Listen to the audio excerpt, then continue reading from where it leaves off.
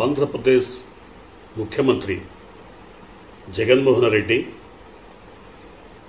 ఏడాది పాలన తర్వాత గత ఏడాది కాలంలో సుమారు 65 సార్లు కోర్టు వ్యతిరేకతను ఎదుర్కొన్న తర్వాత కొన్ని నిర్ణయాత్మక కేసుల్లో కూడా కోర్టు ప్రభుత్వాన్ని వ్యతిరేకించి ప్రభుత్వ ఉద్దేశాలకు వ్యతిరేకంగా అభిప్రాయాలకు వ్యతిరేకంగా తీర్పులు ఇచ్చిన సందర్భంలో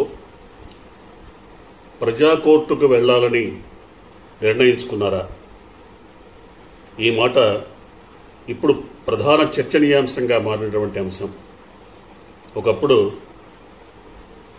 ఎన్టీ రామారావు ముఖ్యమంత్రిగా ఉన్న కాలంలో ఆయన పైన అనేక రకాల కేసులను కాంగ్రెస్ పార్టీ నాయకులు కోర్టుల్లో ఫైల్ చేసినప్పుడు ప్రేమోఫ్సీ ఉంది, కొన్ని కేసుల్లో రుజువులు సాక్ష్యాలు ఉన్నట్టుగా కోర్టు భావించిన సందర్భంలో కూడా రామ్ జెఠ్మలాని వంటి సీనియర్ అడ్వకేట్స్ ద్వారా మరి ఎన్టీ రామారావు ప్రజలకు చెప్పించింది ఏంటంటే, ప్రజా కోర్టులో అంతిమ తీర్పు రావాలి తప్ప కోర్టులు ఇచ్చిన తీర్పులను పెద్దగా పరిగణించాల్సినటువంటి అవసరం లేదన్న భావనను అప్పుడు వ్యక్తపరిచారు.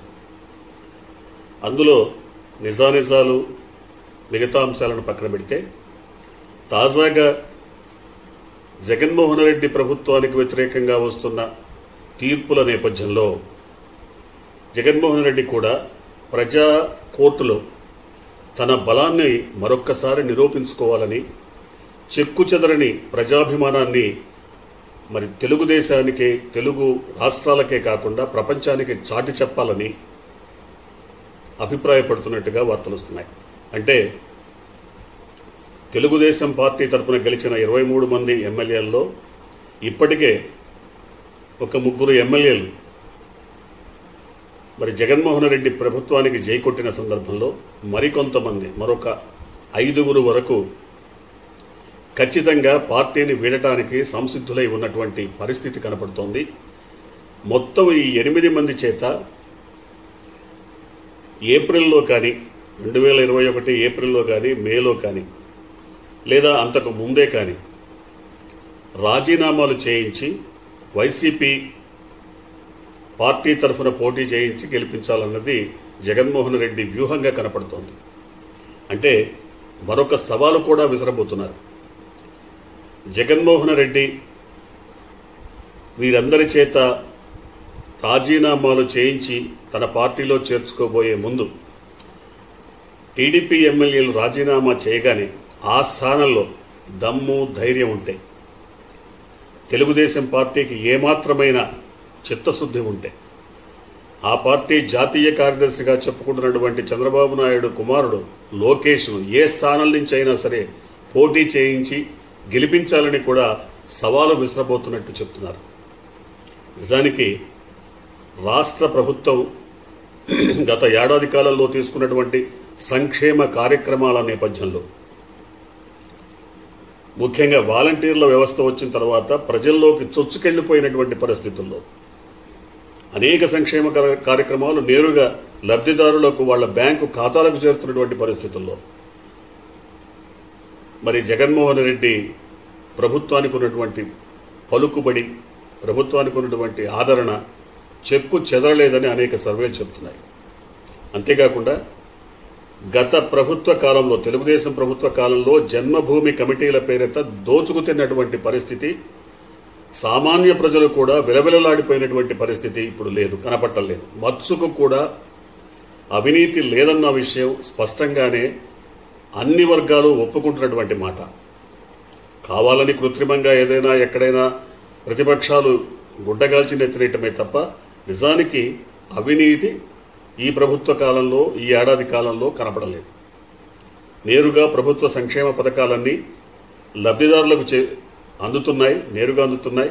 వాలంటీర్ల వ్యవస్థ వల్ల లబ్ధిదారులు బహిరంగ ప్రపంచానికి తెలుస్తున్నారు. కాబట్టి ఈ ప్రభుత్వానికి సామాన్య ప్రజల్లో, అట్టడుగు ప్రజల్లో, నిజమైన ఓటర్లలో బలమైనటువంటి పునాదులు ఏర్పడిన మాట వాస్తవం. ఈ స్థితిలో జగన్మోహన్ రెడ్డి నిజంగానే తన పార్టీలో చేరగోరుతున్నటువంటి తెలుగుదేశం ఎమ్మెల్యేల చేత రాజీనామా చేయించి రేపు 2021 ఏప్రిల్లో కానీ మేలో కానీ ఒక 4 రాష్ట్రాలకు ఎన్నికలు అసెంబ్లీ 4 రాష్ట్రాల అసెంబ్లీలకు ఎన్నికలు జరగబోతున్న సందర్భంలో ఇక్కడ కూడా ఎన్నికలు వచ్చేలా ప్లాన్ చేసుకుంటే, ప్రణాళిక రచిస్తే తప్పకుండా ఎన్నికలు వచ్చేటువంటి అవకాశం ఉంది. ఈ ఎన్నికల సవాలును తెలుగుదేశం పార్టీ స్వీకరించగలుగుతుందా? స్వీకరించి నెగ్గుకు రాగలుగుతుందా? తమ పార్టీ తరఫున గెలిచినటువంటి ఎమ్మెల్యేల చేతనే రాజీనామా చేయించి ప్రభుత్వం తరఫున పోటీ చేయించి తెలుగుదేశానికి సవాలు విసిరితే తెలుగుదేశం తట్టుకోగలుగుతుందా, నిలబడగలుగుతుందా చూడాలి. నిజానికి వైసీపీ ప్రభుత్వం అధికారంలోకి వచ్చిన 2 నెలల కాలంలోనే ప్రజలంతా తమ పక్షాన ఉన్నారని, ప్రజలంతా వైసీపీ ప్రభుత్వాన్ని వ్యతిరేకిస్తున్నారని, తెలుగుదేశాన్ని ఆదరిస్తున్నారని చెప్పుకున్నటువంటి చంద్రబాబు నాయుడు రేపు జగన్మోహన్ రెడ్డి విసిరబోయే సవాల్ను ఎదుర్కోవడానికి సిద్ధంగా ఉండాలి. అనేక రకాల వ్యూహాత్మక ఎత్తుగడల నేపథ్యంలో చంద్రబాబు నాయుడు కోర్టులను ఆశ్రయించి కోర్టుల ద్వారా ప్రభుత్వాన్ని ఇబ్బంది పెట్టాలని, ఇరుకున పెట్టాలని, ముందు కదలనీయకుండా చేయాలని ఎత్తుగడలు వేస్తున్నప్పటికీ వాటన్నిటినీ ప్రజలు గమనిస్తున్నారన్న విషయం ప్రజాకోర్టులో తేలిపోబోతోంది. ప్రజాకోర్టులో ఖచ్చితంగా తెలుగుదేశం ఒకవేళ నెగ్గుకు రావాలి అంటే తమ వైఫల్యాలను ప్రజల ముందు ఒప్పుకొని క్షమించమని కోరటం తప్ప వేరే గత్యంతరం లేదు. గత ప్రభుత్వ కాలంలో, తెలుగుదేశం ప్రభుత్వ కాలంలో 5 ఏళ్ల కాలంలో అనేక రకాల అంశాల్లో, అనేక రకాల విషయాల్లో జన్మభూమి కమిటీలు దోచుకుతిన్న మాట వాస్తవం. అవినీతి, బంధుప్రీతి, పక్షపాత వైఖరి, ప్రతిపక్ష పార్టీకి పనులు చేయకపోవటం, కులం, మతం, రాజకీయాలు అన్నీ సాగాయి.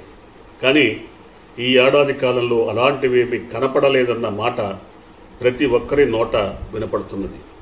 కాబట్టి ఖచ్చితంగా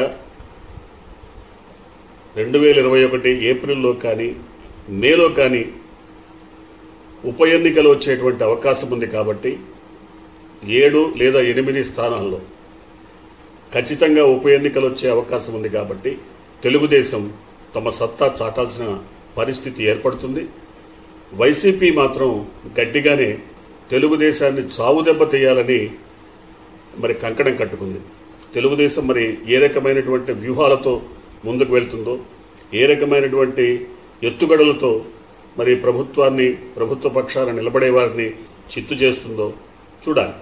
ఈలోగానే రాజకీయ పరిణామాల నేపథ్యంలో జగన్మోహన్ రెడ్డి వ్యూహాత్మకంగా తనకు సంబంధించిన అన్ని అంశాలను నేరుగా కేంద్ర హోంమంత్రితోనూ ప్రధానమంత్రితోనూ చర్చిస్తున్నట్టుగా వార్తలు వస్తున్నాయి.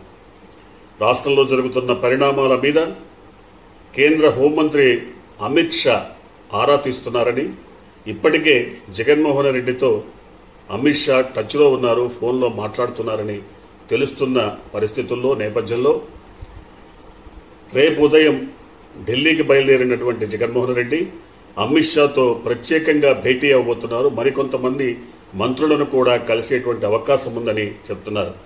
మరోపక్క న్యాయస్థానంలో